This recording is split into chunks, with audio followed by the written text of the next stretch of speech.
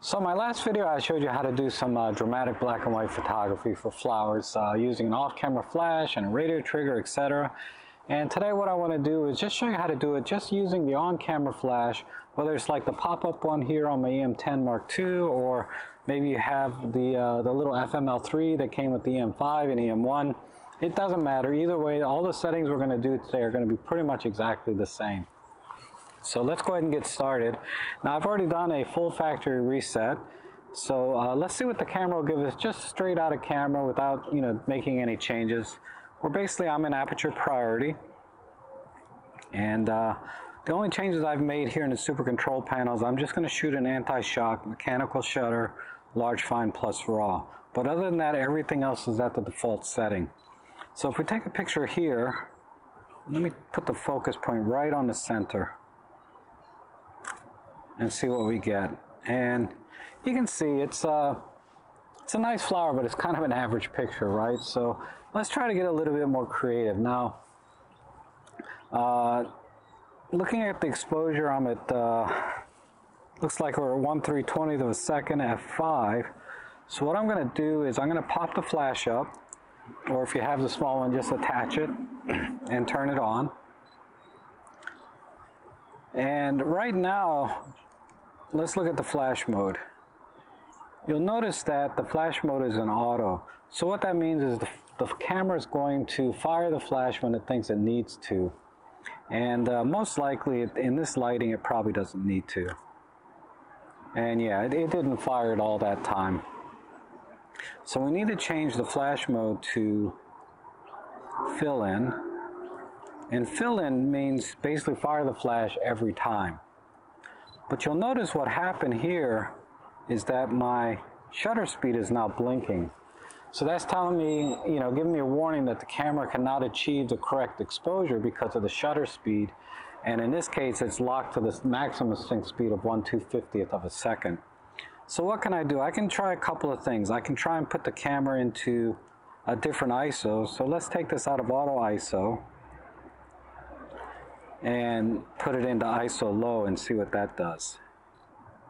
Yeah, and that one little change brought us to 1/200th of a second, which is within the sync speed of the flash.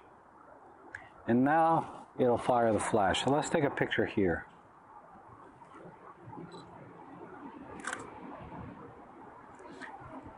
And you can see that that picture is almost identical to the natural light picture because it really didn't need much flash power.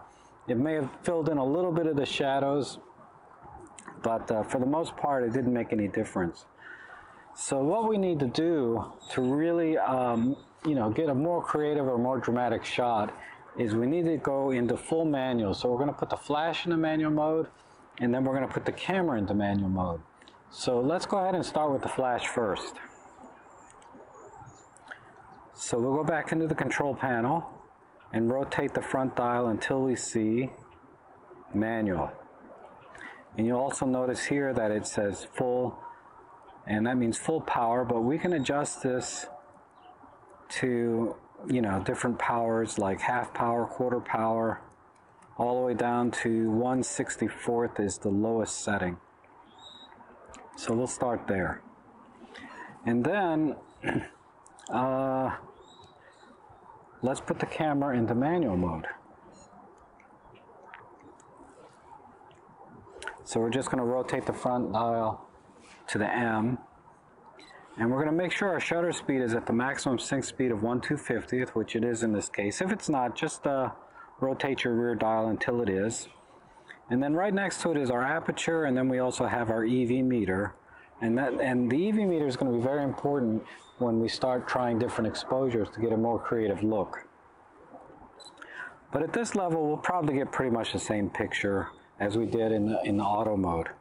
So what can we do here? What I want to do now is I'm going to turn off the flash by closing it. And what I want to do now is try to crush all of the ambient light in manual mode, but do that within 1/250th of a second.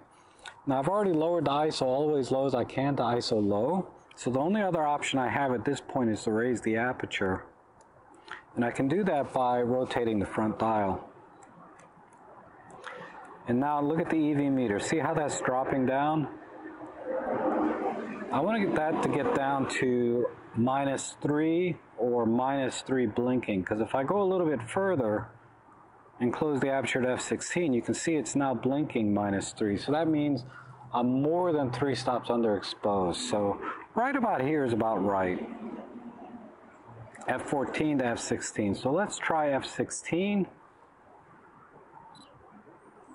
which is just past where it stopped blinking, and take a picture here. And yeah, that's nice and dark. I can still see a little bit of the flower. So let me crush that a little bit more. I'll just raise it to f18. Take one more sample shot. And yeah, that's a little bit better. Not much, but now let's turn the flash back on. Because the flash is in manual and the camera's in manual, you can set the two things independently of each other.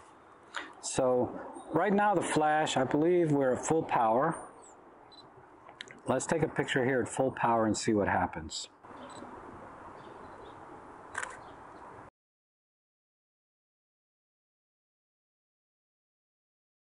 Okay, we're getting there. So now what I want to do is I'm going to get this leaf, this other green stem out of the way. I think these were the daffodils. And thanks for you guys telling me what they were. I had no idea. I know nothing about flowers. If anybody can tell me what this flower, let me know in the comments below what this is.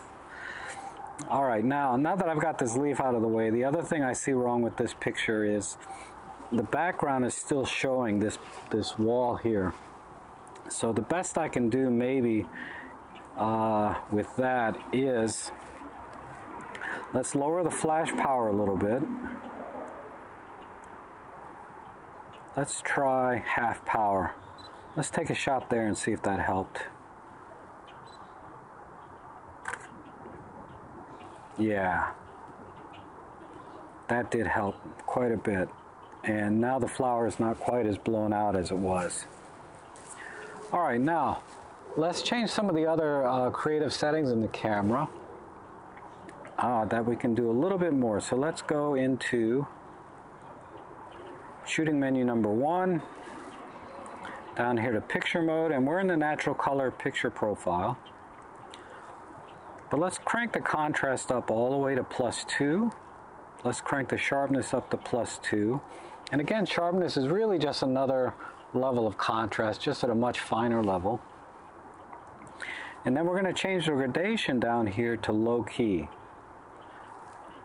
In low key photography, basically you're crushing the shadows even more. And let's see what happens with just that.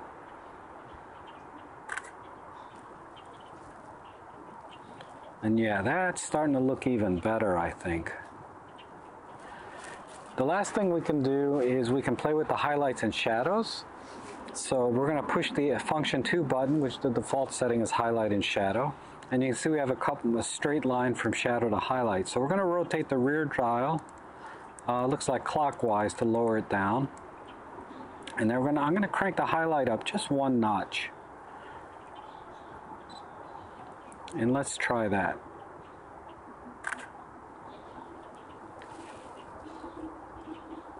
And yeah, I think that's a pretty good picture there. The highlights are still a little bit hot, so let me crank up. I can see the exposure change. I wasn't watching my EV meter. So what I'm going to do is I'm going to crank the aperture up just 1 more notch to f20. And I'm going to lower the flash power just a tiny bit. My eyes are not good. Let's try 1/3 power.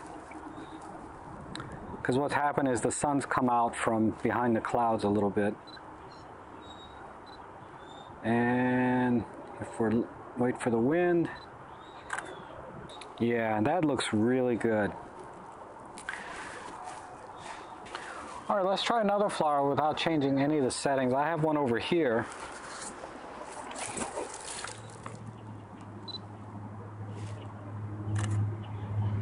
Now that we have the settings that we need generally for this type of lighting, let me go over here and see what I can do on this, and if it's a little bit off, all I have to do is adjust the flash power a little bit. What's my EV meter saying? Still blinking -3. Let's try that.